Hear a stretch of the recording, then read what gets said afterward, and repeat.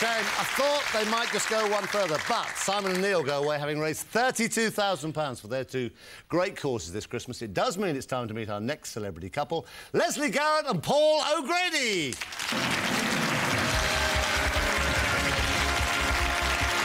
Oh, come on. All right, happy Christmas. Bless you. This is a tricky bit. Oh, thanks. Get up. You're supposed to help her. I'm too nervous to do anything. I've never been so nervous. I want to wee badly. I can't tell you. We've been in the lab the whole time, but we've only just come out. Settle down, everybody. Could be a long Christmas night. Right, here we have the singer Leslie Garrett and a great mate, the comedian Paul O'Grady. Leslie, the operatic diva from Doncaster, started out as a science student, but switched to singing after an audition for the Royal Academy of Music. She then hit the headlines when she bared her bottom in a production for the English National Opera Company. She also sang Happy Birthday, fully clothed, thankfully, for the Queen, who in return made her a CBE in 2002. Paul grew up in Merseyside and has had lots of jobs in the past, including... It's an amazing list. Worked in an abattoir, civil servant, social worker, waiter, wood chopper and Cleo Lane's cleaner.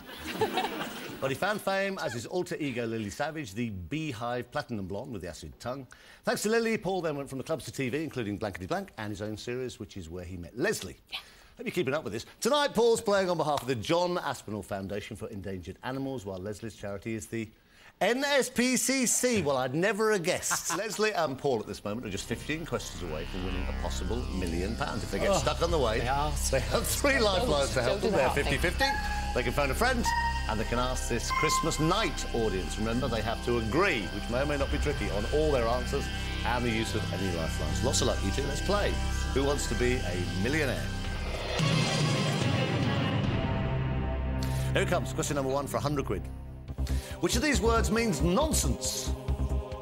Slapdash, balderdash, pebbledash, trolley dash. I know it. Do you think? Yeah, because I speak it all the time. Go on then, you tell me.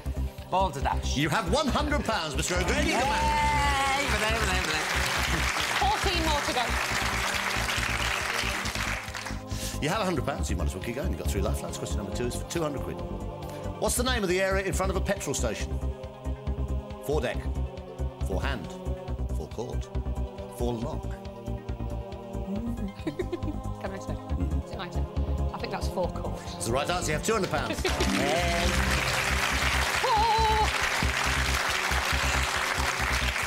You have 200 quid. Question number 3 is for £300. Here it comes.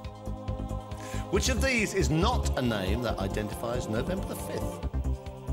Firework night, Guy Fawkes night, mischief night, bonfire night. I know this. Go on then. Mischief night. Is the right answer. You have £300. You know all about mischief, don't you? Yes. My favourite night, bonfire night. My ancestors were roasted, Leslie. Your ancestors were roasted? Roasted. Seriously? I was at Halloween. I think my great-grandmother was burnt at the stake. More than likely. Birkenhead Market. That was 2 weeks ago. We don't like shoplifters in Birkenhead Market, I tell you. You have 300 quid. We digress. Hardly at all. You have 300 quid. Question number 4. I'm trying to get you up to 1,000. You want me to help you through? You got 300 quid. I'm trying to get up to £500 in the next question. Question number 4. Nice. What kind of transport would normally take part in a dogfight? Dogs. Sorry. Motorcycles, cars, trains, aeroplanes. I think that's aeroplanes. Yep. Yeah. We're for aeroplanes. It's the right answer. You have £500. 500 quid. Oh, Chris, Right, question number 5 will guarantee you £1,000. Have a look at it. Tell me the right answer. Here it comes. What was the surname of the author, sometimes known by the initials RLS? Shakespeare, Sheridan, Shelley, Stevenson.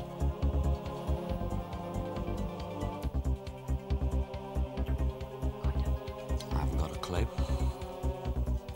RLS. Well, Shakespeare was William, wasn't he?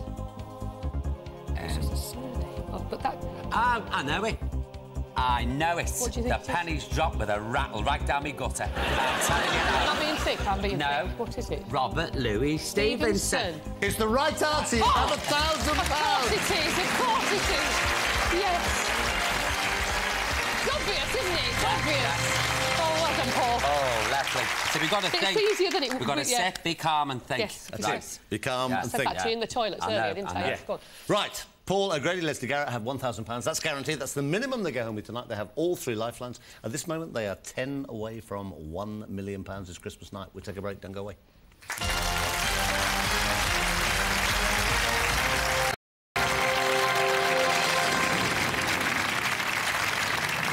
How are you? I've never seen you so quiet, Paul, ever. I'm paralysed with fear. I've never seen anything like this. I'm dying to have a good chew, and I can't. Down to the elbow. Leslie, you spend your whole life, you know, singing at the top of your voice, and yet you're all... What do you mean? What's all Oh, no, this? sorry. Do you know what it is, Chris? It's because it's not our money. Yeah. You know, if it was my money, I would care, I'd be livid. But no, I'd cry even more. But because, you know, because it's for charity, you think, oh, don't want to let them down. And it's because it's not what we do for a living, believe it or not. I mean, and, you know, and I've got the IQ of a Brussels sprout. No, that's not fair. Because the switchboard will be jammed with angry Brussels sprouts. Come on, we got £1,000, OK? Which is cool. I mean, that's guaranteed. You're 10 away from £1 million. You're 5 away from 32,000, which is what Simon and Neil got just now. Let's have a look at question number 6. This is for 2,000. What's the first name of the Queen's nephew, Lord Linley? Michael. David. Stephen. Alexander. Paul, you look like you knew it straight away. You gave Leslie a pinch for some reason. I think it's David. Do you think it's David? It's David, isn't it? Yeah. We're sure about that, aren't we? Yeah. What do you think? David. We think it's David. Do you know him? Does he come around your house? He's made a few wardrobes for me. Bits and pieces. Put a bit of lino down in my bathroom, you know what I mean? Threw a few shelves up. You sure on this one? I think so. Are you sure? I think so. Final answer. Are you sure, Yes. Leslie? Yes. Yeah? Yeah. It's the right answer. Hey!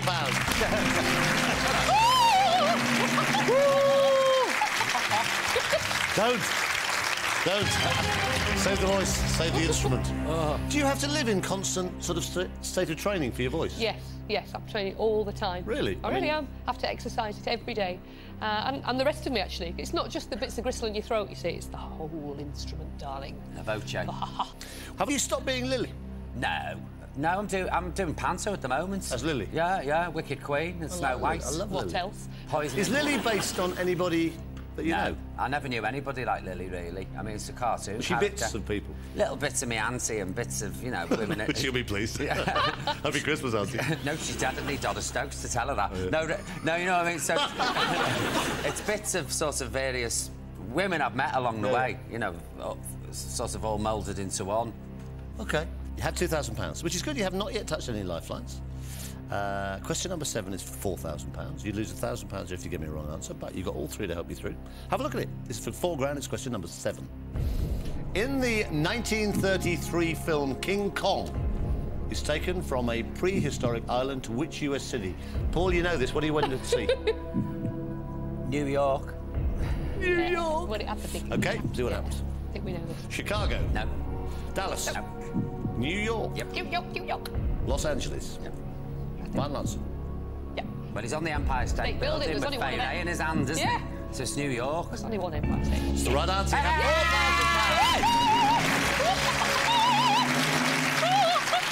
We're getting there, Kurt. 4,000. We've only got 4 grand. No. Do you always sing at the top of your voice when you're excited? All the time. You should have. How was your honeymoon? It's an army. That's bizarre. Are you screaming and singing in labour? You have £4,000. Hours of it. I can imagine. Now, serious money. The money going up now very fast. Double up to £8,000. Question number 8. You have all 3 lifelines. You have not yet touched one at all, which is great. Have a look at question number 8. You're 3 away from 32,000. This is for £8 grand.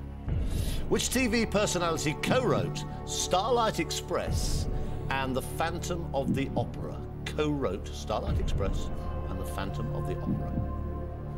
Which is still going. Giles Brandreth, Alan Corran, Frank Muir.